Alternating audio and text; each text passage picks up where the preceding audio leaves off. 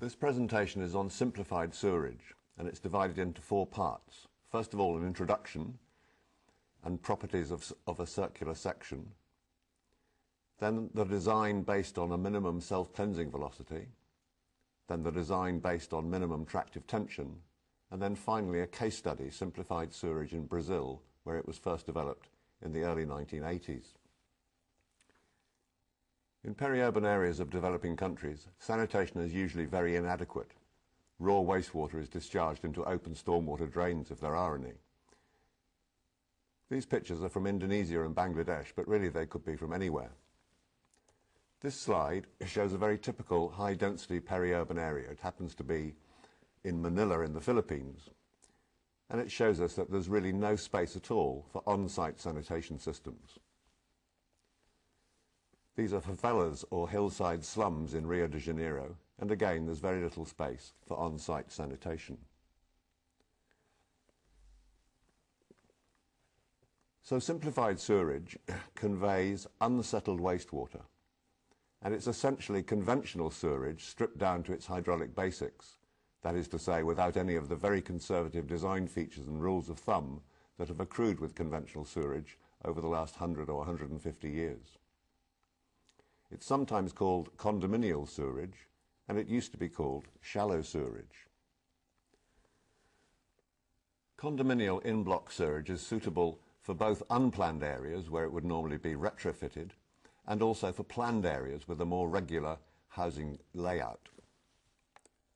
This slide shows simplified sewerage being installed in Sri Lanka in a new housing estate. And this slide shows slum networking in India, which is the Indian term for simplified sewerage or condominial sewerage in slum areas in that country. Condominial or simplified sewerage was developed in the city of Natal in northeast Brazil in the early 1980s.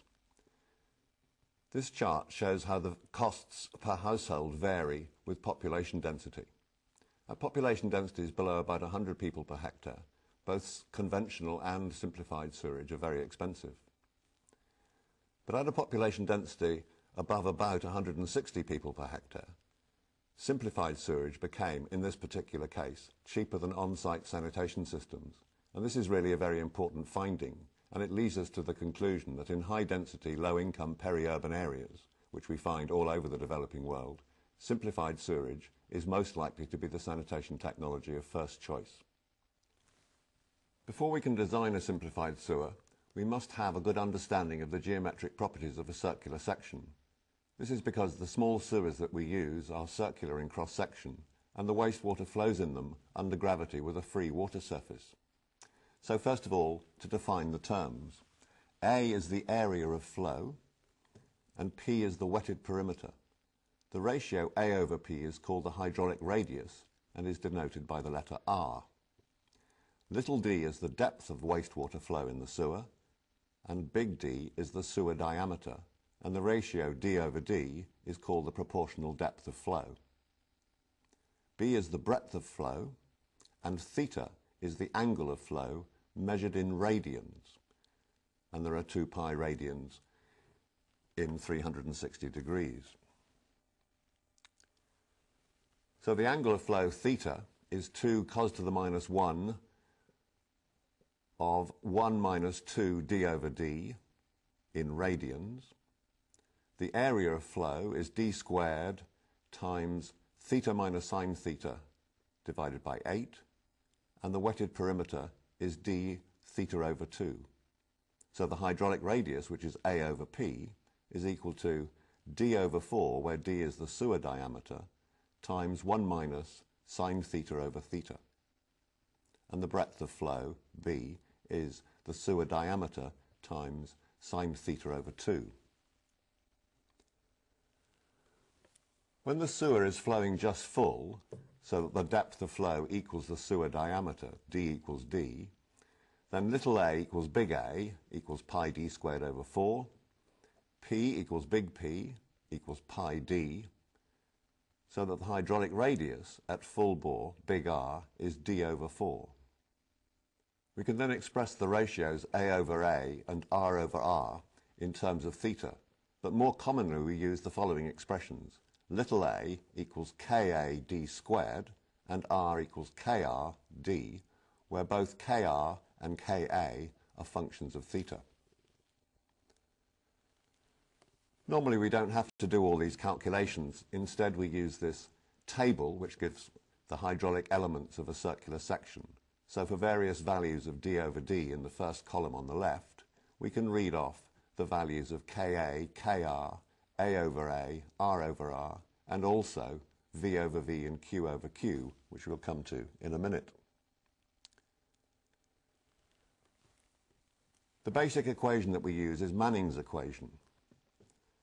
And this says that the velocity in meters per second at the proportional depth of flow d over d is equal to 1 over n times r to the 2/3, I to the half, where n is Manning's roughness coefficient and I is the sewer gradient. Now we know that flow is equal to area times velocity, Q equals AV, so that Manning's flow equation can be expressed as Q equals 1 over n times little a, r to the 2/3, I to the half. When the sewer is flowing just full, we use the same equations, but write V, R, Q and A in capital letters. This enables us to calculate the velocity ratio V over V and Q over Q, the flow ratio, in terms of theta. Since theta is a function of the proportional depth of flow d over d, this means that V over V and Q over Q are both functions of d over d. And this chart shows how the ratios Q over Q and V over V vary with the depth of ratio, or the proportional depth of flow, d over d, as it varies from 0 to 1. There are three important points that this chart tells us. Firstly, little v equals big V at two values of d over d, when it equals 0.5 and when it equals 1.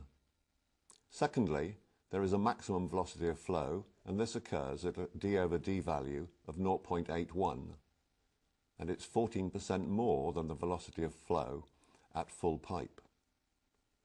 Thirdly, there's also a maximum flow, and this occurs at a d over d value of 0.94, and this is 7% greater than the flow at full pipe.